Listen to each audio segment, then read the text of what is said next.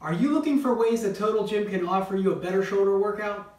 I have found there are some really creative functional exercises using the Total Gym that are a bit unique to my style of training. So I'm excited to be able to share these with you.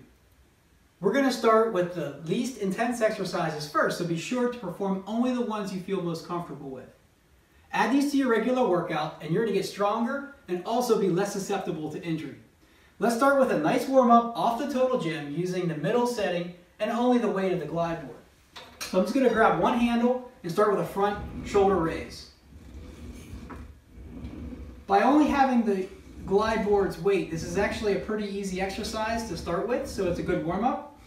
And if I had an injury, it would also be really good to use this as a form of physical therapy. By switching hands, I can do my side lat raise. And while I have just a little bit of resistance going, this exercise can also be performed as a good rotator cuff workout. So rotator cuffs are very important for golf, hockey, baseball, basketball, a lot of different sports. And we actually train with using this exercise a lot during the season and also in the off season. But I would recommend it for pretty much everybody. Okay. Next, I'm going to grab both handles, take a seated position at the top of the glide board and just roll myself comfortably back so my back is rested against the glide board and I have my feet and my head all very comfortable. I can start with a side lat raise. This really isolates my shoulders, and then go right to a front raise. And what makes the Total Gym very unique and functional is that I can go into circles. So outside going in, and then straight up and going out. This is great because my shoulders are active the entire time while I'm doing these motions. Okay, once I'm up, I'm going to spin around, grab both handles, face away from the tower, take a seated position at the top of the glide board, and I'm going to do my front raises but in a modified position. Therefore, I'm going to keep my feet on the ground. So those of you who are new to the Total Gym, or maybe beginners as far as training, I'm allowing my feet to support me through this movement. So it's rather easy to do, but I'm keeping the correct form. Once I'm used to that, I can place my feet up on the glide board for more intensity. Now, just like before, I can add some circles to this as well. Okay, now, after the seated position, I'm going to go into a couple more advanced positions using the Total Gym that are really going to intensify the shoulder workout. If you're comfortable with the seated position and some of the drills that we did earlier, stick with those. If you're able to go a little bit further, I'm going to show you a kneeling position shoulder raise. So I'm going to anchor myself on the Total Gym by placing one hand on the glide board, one leg down, then placing the other leg down and go into a kneeling position. By leaning back up against my feet, I'm pretty stable. So the front raise is not too bad. If I want to intensify this, just go to a more of a straight up kneeling position, and it's much more intense.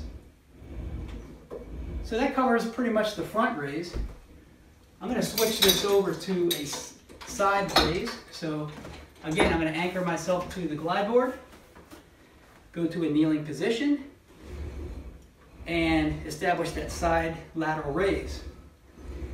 Much more difficult than when I was anchored to the glide board.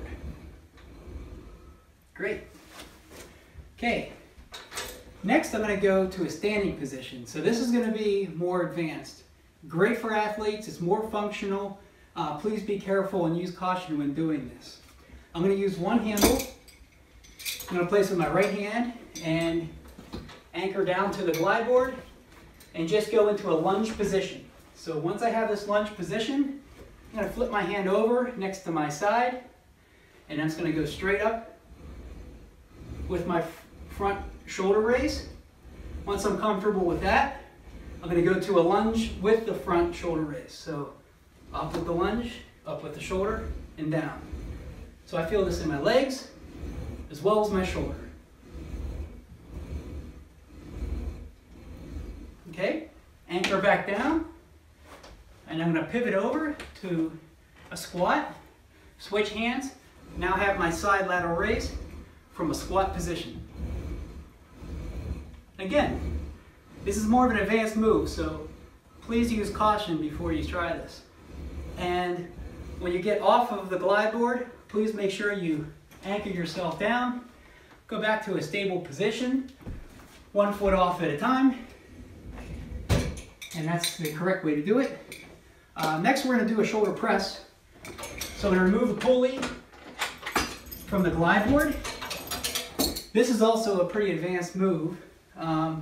If you want to stay in a plank position, you're fine with that. But I'm going to use a press position after that, which is a little more advanced.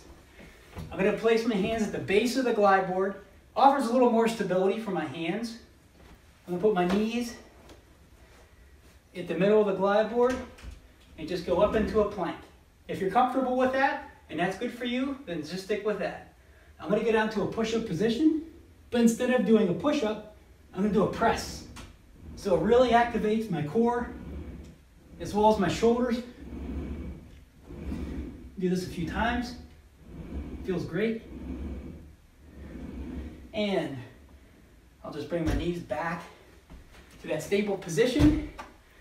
And those are some great shoulder exercises that you can incorporate into your routine. Do it 2-3 times a week. Please don't forget to do the rotator cuff exercises. Those are important for everybody. And have a great workout, and we'll see you next time. Thank you.